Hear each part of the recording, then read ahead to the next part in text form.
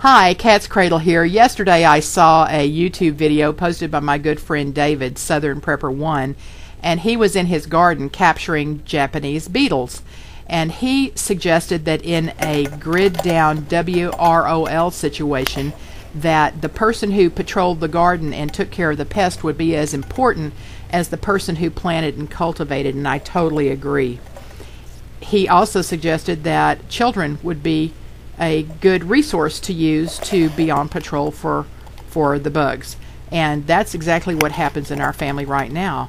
I'm showing a old 2-liter soda bottle that Prepper A uses to catch grasshoppers. She has a separate container she uses for Japanese beetles, and she goes on patrol 4 or 5 times a day. She's out in the garden even as I speak and is working on capturing the bugs that are seeking to destroy our crops. Our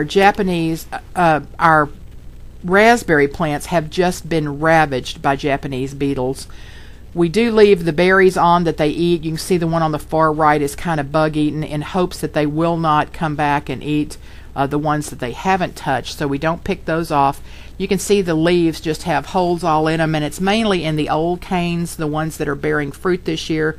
The brand new canes they don't seem to be messing with, and so I'm assuming they just get close to the fruit and begin munching, but they absolutely love raspberry leaves.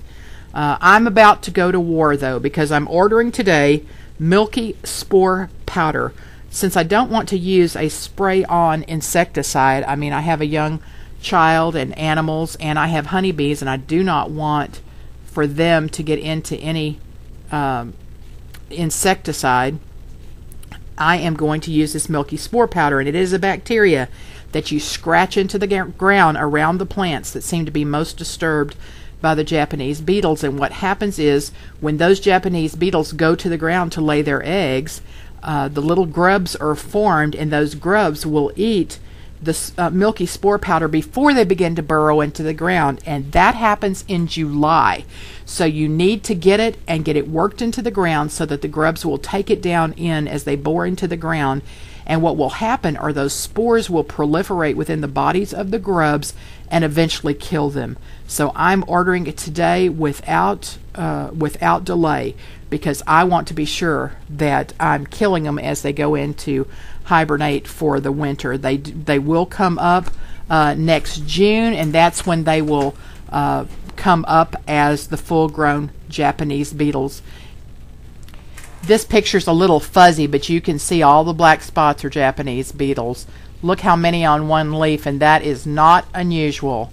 The good thing is that if you hold a little bucket under them with soapy water, as soon as you get close to them, they play dead and they'll just fall right in.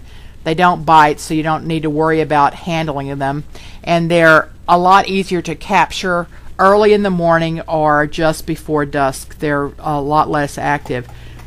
Here is a jar that I collected this morning. I went out before Prepper A got up, and that's just what I got off of the green beans. They will swarm around overhead and eventually land on a leaf, and when they do, you can knock them into a bucket of soapy water. Here's what she collected yesterday. What you're seeing floating on the surface of the water is only a small amount, because many of them have already sunk to the bottom of the container. This is smelling pretty rank right now. She's going to toss it out, get her a new clean bucket of soapy water, and start again today. We're going to drown those first. It's just an ongoing battle. I'm so fortunate to have her in that she's such a willing participant in this effort, and goes out many times a day to collect them. In fact, she's about to take this jar and head outside now to go on patrol. She's a great helper, and I don't know what I'd do without her. It's really frustrating when you see leaves that look like this, because it's impossible for photosynthesis to take place like it should when there's just no surface area for the nutrients to be absorbed into the plant. And if I allow this to continue, I simply just would not have any green beans. It wouldn't happen. So we're being vigilant and trying to get rid of them. I'm also going to post a link for you to a document by Ohio State University where they give you all the information you could possibly want about grubs. I will try to post a link for you as well as to where I'm ordering my milky spore powder. The best thing I can do to tell you is just stay after it.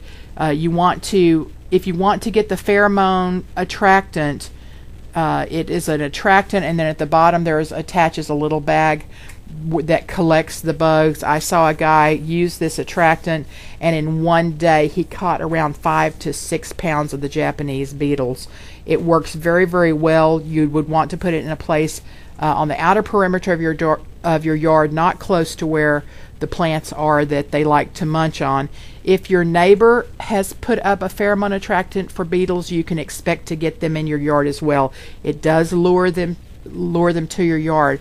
One of the best things to do, and next year I'll be more conscious of it, is to check those plants every day, and the first sign of Japanese beetles, I will begin squashing them and leave them where they lay, because those are the scout beetles, and they're the ones who are to return and tell the others where to come and find food. So if they're not going back, obviously my place would not be a place where they would be welcome. I want to share with you another link of another kind of bug. These are bugs that are being developed by the government. You see the bug on the finger up there? That is not a real mosquito. It is a robot.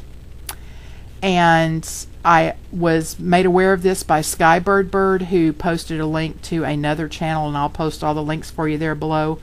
This seems like science fiction, but I remember the day when I heard people talking about a cell phone and that you'd be able to ride in your car and talk on a phone, and I thought that was far-fetched. I'm amazed when I ride in the city and Prepare is sitting in the back seat with her notebook computer, and she's able to point to every building that has Wi-Fi because she can see that on her computer. Who has it, what the name of the Wi-Fi is, and I find that fascinating that she can know that just by driving by the building. So this is not far-fetched, and I hope you'll check it out and that you will be aware.